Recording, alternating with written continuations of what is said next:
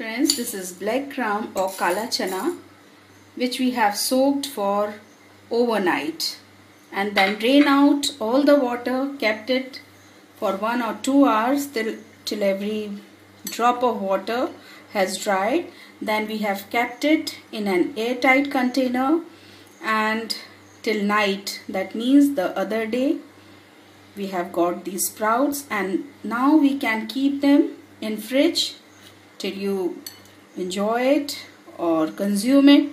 They are very healthy, powerhouse of energy, lots of iron, protein, minerals, and Ramzans are going on. We eat lots of fried things and prepared things with the chana. This is a healthy version, so please do try it. It is very simple with very little oil. So have a look how to make it. This is oil, 1 to 2 teaspoons of oil. Heat up the oil. Now our oil is hot.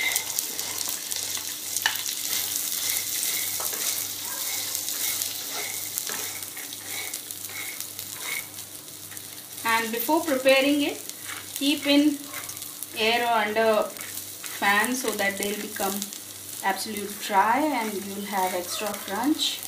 We are just, you can say, roasting them or frying them with a very little oil. For 3-4 minutes, just keep turning them. And now it's time to put off the flame. This is the preparation. We can do a little ahead, and just before serving or having it, this is chopped onion. We don't have to fry, just mix all these things. Green chilies to your taste, red chili powder,